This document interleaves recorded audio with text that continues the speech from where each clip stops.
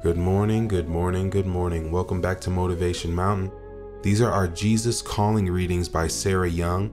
This is your host, TED Talk Money. Guys, I really hope that you've been enjoying these readings. Motivation Mountain is to keep you motivated and built up throughout the day. As you know, things are getting crazy out there. It's getting pretty mixed up. But today is the day that you will shine. Let's get in our reading today, January 20th. Here we go.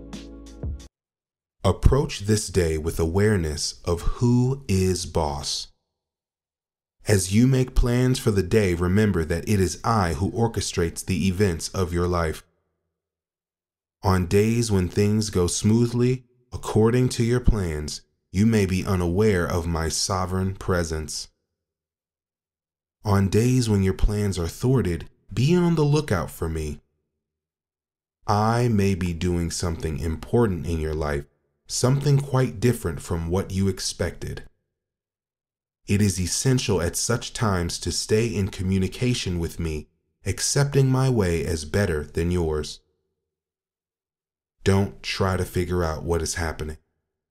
Simply trust me and thank me in advance for the good that will come out of it all.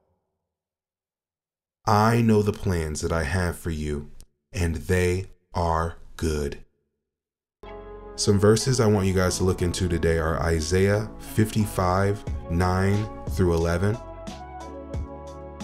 and Jeremiah 29, 11. Look at those, read those, allow the Holy Spirit to really speak to your heart after you read those. And afterwards, let us know in the comments how they've been blessing you. Let us know in the comments how these things have been building you guys up. Continue to stay blessed. I'll talk to you later. Peace.